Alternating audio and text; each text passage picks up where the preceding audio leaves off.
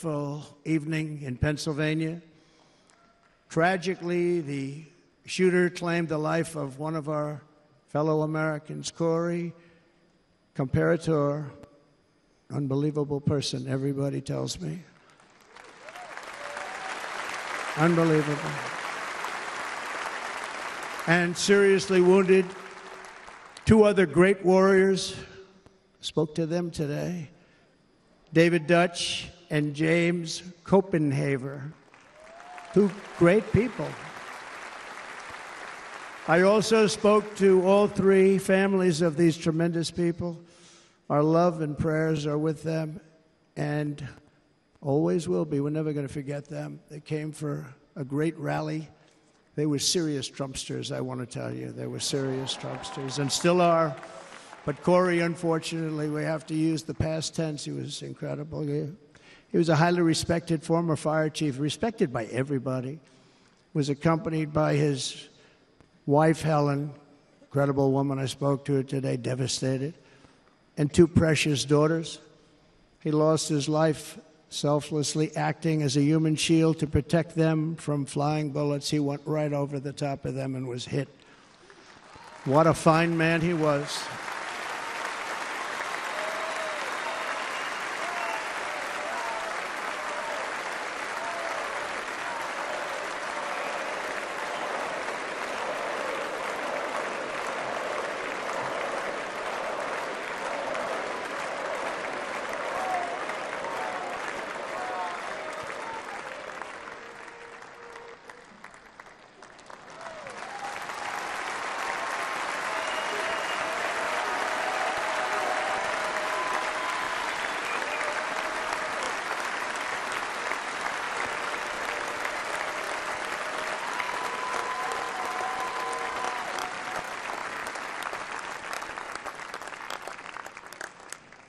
I want to thank the fire department and the family for sending his helmet, his outfit, and it was just something, and they're going to do something very special when they get it. But we did something which cannot match what happened, not even close.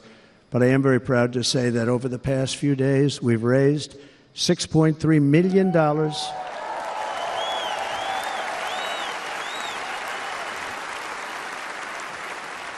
for the families of David, James, and Corey, including from a friend of mine just called up. He sent me a check right here. I just got it. $1 million from Dan Newland. Thank you, Dan. And again, when speaking to the family, I told them, I said, well, I'm going to be sending you a lot of money, but it can't compensate.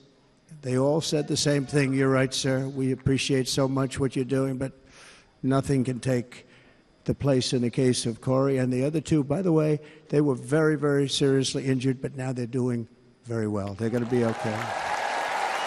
They're going to be doing very well.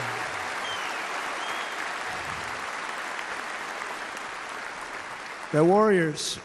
So now I ask that we observe a moment of silence in honor of our friend Corey.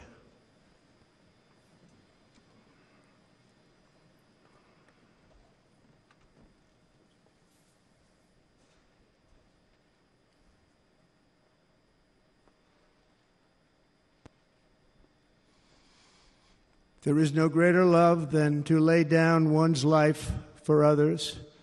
This is the spirit that forged America in her darkest hours, and this is the love that will lead America back to the summit of human achievement and greatness. This is what we need.